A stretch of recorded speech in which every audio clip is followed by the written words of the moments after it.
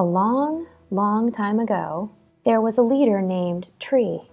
Tree is a leader of the UHW tribe.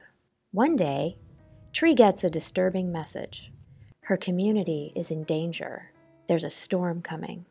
The storm will destroy their food, their supplies. The tribe is only able to harvest food between summer and fall. The tribe then uses the harvested vegetables as food all winter long. Living in caves provides them ample protection from the sun, but the caves can't protect them from the heavy rain that El Niño will bring. Huts will be much safer.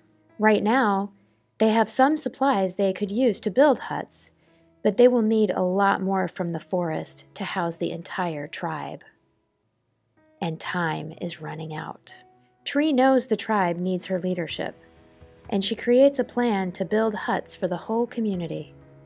She chooses 3 leaders to carry out her plans: Ash, Sage, and Sky.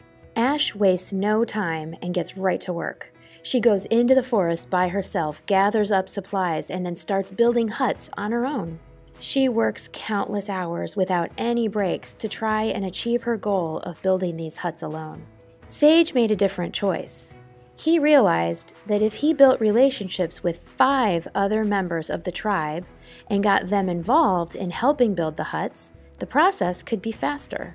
Sage trains these 5 activists to become hut-building leaders, so they are able to help him build huts on a slightly larger scale than Ash. As their leader, Sage has to check in with each activist, working with them individually to ensure they are meeting their goals. Although these activists are building huts on their own, there is still room for improvement, and the process is slow. Seeing Ash and Sage struggle, Sky thought she wanted to do things differently. She knew she didn't want to try building all the huts alone, like Ash.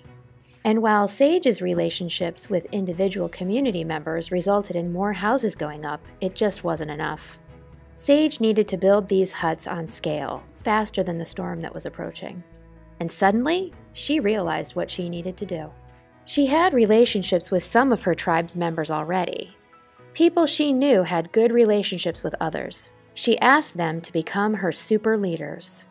She then empowered these 3 super leaders to build and lead a team of 5 members each. Sky focuses on her relationships with these super leaders and on helping them with their relationships with their team members. While the super leaders work directly with their members, Sky keeps an eye on the bigger picture and ensures that each team has the resources and support they need to reach their goals. And because each super leader knows their ultimate goal, they are free to improvise as needed.